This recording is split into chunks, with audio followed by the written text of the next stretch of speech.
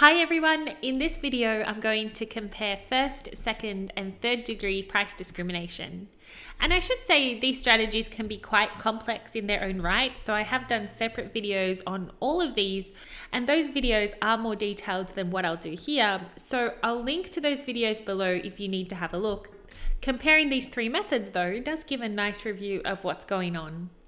So on the screen here I have a column for a description of each type, one column describing the outcomes and one for the challenges. And so let's start with first degree. Typically we model firms engaging in first degree when they charge the price of a good equal to its maximum willingness to pay, and they do this for every unit that they trade. So I'll show you what this looks like in a second, but this will mean that one of our outcomes is the firm manages to take all of the possible surplus in the market, and related to this, there will be no deadweight loss. So to demonstrate this, imagine a firm faces this demand and marginal cost curve. If we first consider, just say this unit, the Q primeth unit, the highest willingness to pay for that unit is given by the height of the demand curve here. And so that will be equal to the price for that Q primeth unit if the firm charges price is equal to willingness to pay. Likewise, we can think about the Q primeth unit, so maybe here, the highest willingness to pay for that unit is up here, so that will be the price that the firm charges if they engage in first degree price discrimination by charging prices equal to willingness to pay.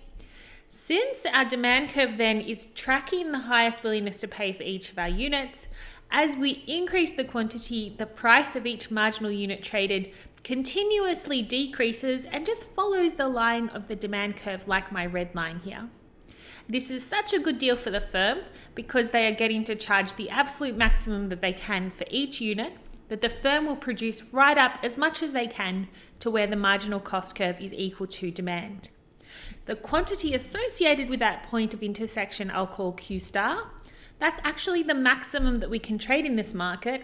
The firm couldn't possibly trade any more since for quantities after Q star, the marginal cost of production is higher than the highest willingness to pay, so there's no price that will enable a trade.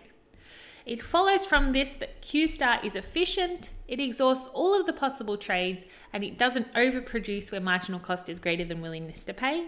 This means that the surplus in this market is at a maximum, and so there will be no deadweight loss. Because price is equal to willingness to pay for each unit that we trade, however, our consumer surplus will be equal to 0 because consumer surplus is just equal to the sum of any differences between the price and the willingness to pay, and price is equal to willingness to pay. In fact, in this market, all of the surplus is producer surplus, the purple area on your screen, which is price minus marginal cost summed up over all of the units traded. So when we engage in first degree, all of the surplus goes to the producer. They have priced perfectly so as to take advantage of all the willingness to pay in the market. Because of this, first degree price discrimination is sometimes described as perfect price discrimination. Now, apart from charging price equal to the willingness to pay for each unit traded, we can also perfectly price discriminate using what we call two-part tariffs and also through bundling. I won't go through these methods here because it won't be important for everyone, but I have done separate videos explaining these practices, and I'll link to those videos in the description below if you need to have a look. As for the challenges of first degree price discrimination is really difficult to achieve. The firm has to know the highest willingness to pay for each consumer for the product that they're selling. And this seems like a mammoth task. The firm also has to somehow make sure that the consumers with the higher willingness to pay actually pay the higher price and not the lower price that is possibly being offered to others. The firm also has to prevent what we call arbitrage, which in this context means the reselling of goods for profit. So for instance, imagine that we sell scarves and we have two customers, Mary and Stuart. If Mary's willingness to pay for a scarf is 100, then that's the price that she'll be charged. If Stuart's highest willingness to pay is 500, then that's the price that he is charged.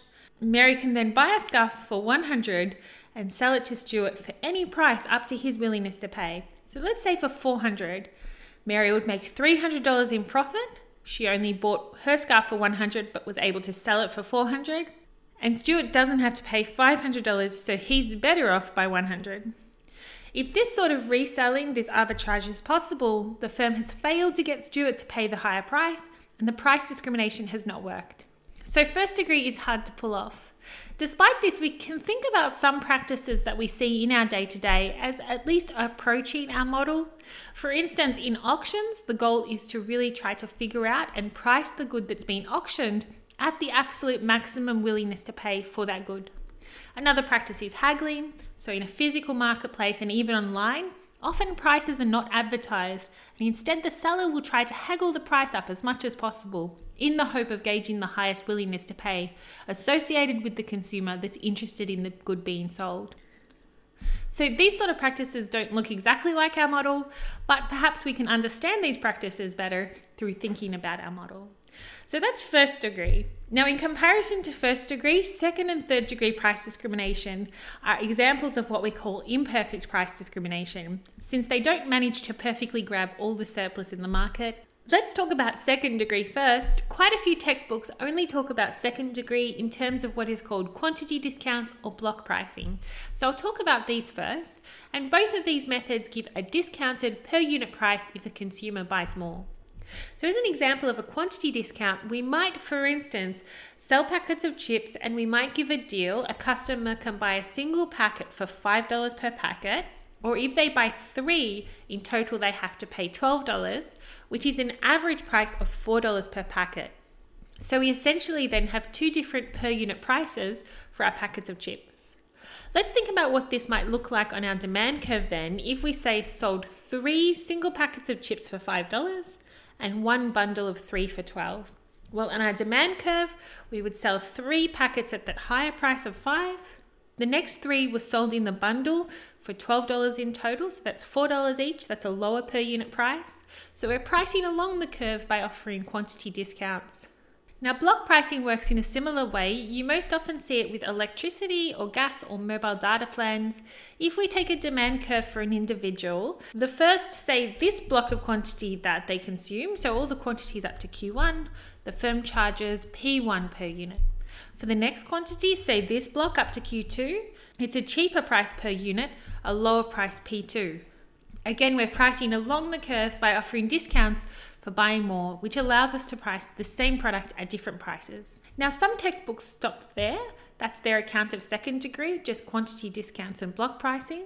So if that's you, you don't need to look at this next part. Just go ahead and skip to the part on third degree. The chapters are in the description. Other textbooks take the perspective that the interesting thing about these sorts of cases, these quantity discounts, is that the firm is essentially offering different options to our consumer, and different sorts of consumers will choose different options.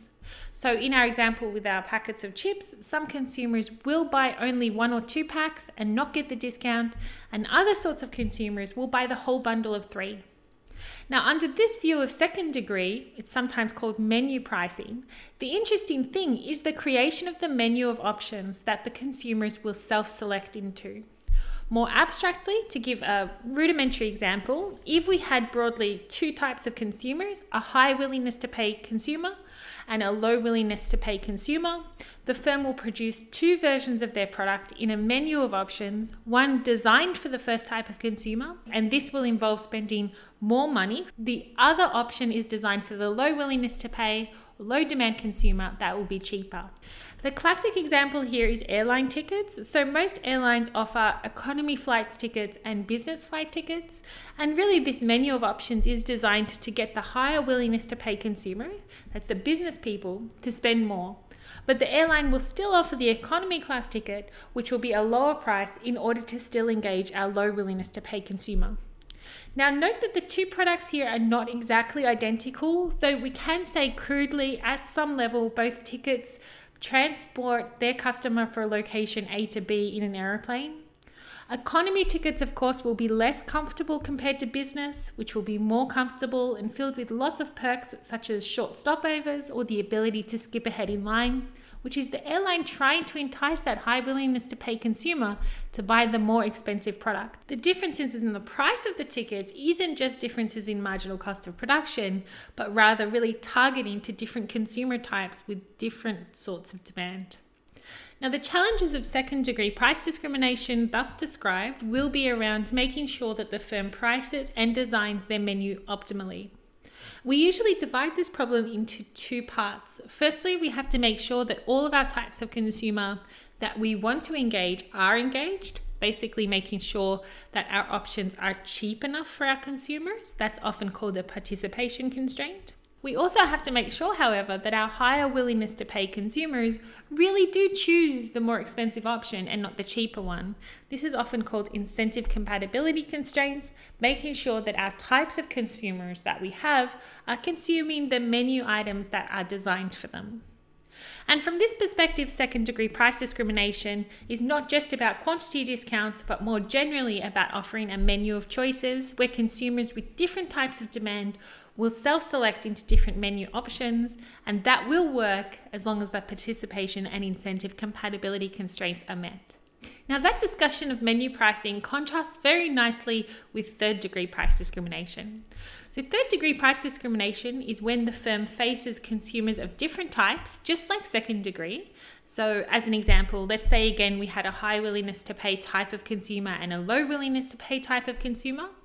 In this case, though, the firm can easily identify when a consumer presents themselves, what type they are, and they can prevent what we discussed before, arbitrage, the reselling of the product between our consumer types. If the firm can do this, then the firm can just go ahead and have two different prices for our different types of consumer for exactly the same product. The classic example here is tickets to the cinema, which very often come in different types. You might have a standard adult ticket and a discounted ticket for students. These tickets will be different prices for exactly the same product, a seat in the cinema. Now, underlying this assumption is that the non-student adults have a higher demand compared to the students. So maybe something like what we have on the screen here. If we profit maximize over each of these demand curves, so we set marginal revenue equal to marginal cost in each submarket, you can see that adults have a higher willingness to pay compared to the students. Their demand is higher. And so the optimal price for adults, PA, comes out higher than our optimal price for students, PS. Now, in the cinema example, we can tell who is a student or not because students have ID cards. So the first requirement is met. We can tell who belongs to which type of group when they present themselves. We can also prevent the students reselling their cheaper tickets to adults just by requiring that those holding student tickets have their ID readily available on them. So that will be the firm helping to prevent arbitrage. And these are really the challenges facing the firm when engaging in third-degree price discrimination. They do need to be able to correctly identify their different types of consumers. They need to be able to stop them from reselling the product to one another. And if the firm can do that, they can just very straightforwardly then charge different types of consumers different prices for exactly the same product. So that's third degree. And really, that's it. That's how I think about comparing first, second, and third degree price discrimination. As I said at the beginning, these are all quite complex. I didn't want to make this video too long, but I'll refer you to the other videos if you need a more detailed account. I really do hope this video helped though. If it did, please like and subscribe. Thank you guys so much for watching. Have a good one.